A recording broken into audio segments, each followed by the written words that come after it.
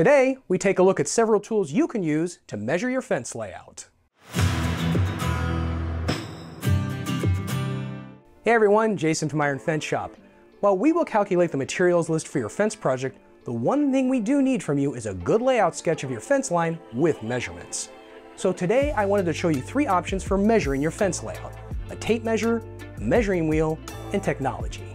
While a total footage and gate count can get you a ballpark idea on cost, drawing up your fence layout is the only way to ensure a 100% accurate cost and materials list. It shows us where everything needs to fit and helps us minimize waste for you. Here are a couple examples of layout sketches. As you can see, they don't need to be anything fancy or high-end. Just clear and concise with measurements and gate placement details. Anytime your fence line meets a gate, it angles, it curves, it starts to slope, or it makes a turn, you want to stop and start a new measurement. Even if your fence is a straight line with a gate, we need to know the gate width and fence measurement on each side of it.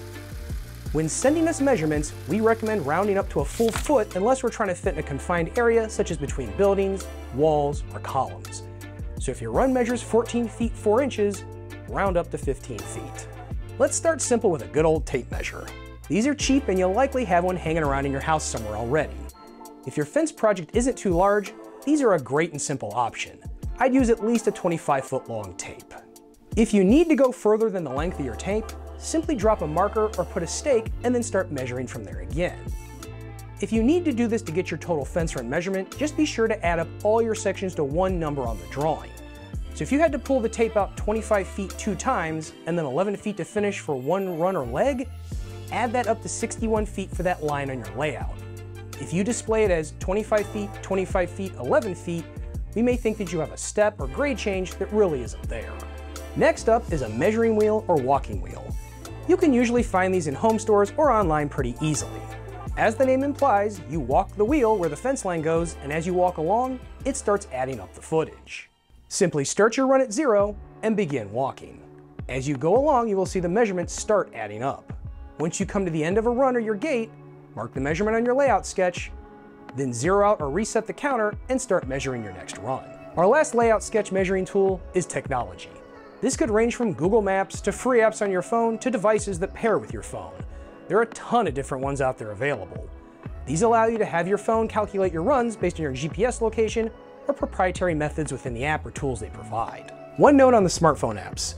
The technology measuring tools are cool, but they can vary in quality and won't typically get you down to super exact measurements, especially if you're measuring something smaller like a patio or garden. What they are good for is getting general numbers to start the process of getting a quote. While we recommend a physical measurement with tape or wheel before ordering, if you want to go the technology route, be sure to read the reviews on the accuracy of the app. You'll find most are only good for general measurements in projects like this. Hopefully these videos help show you some tools at your disposal to help get us a layout measurement for your project. Be sure to check us out here at ironfenceshop.com. Want more details on why we need a layout sketch and not a total footage from you to get an accurate materials quote? Check out this video we did.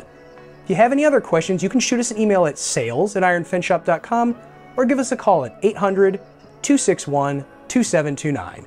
We look forward to hearing from you.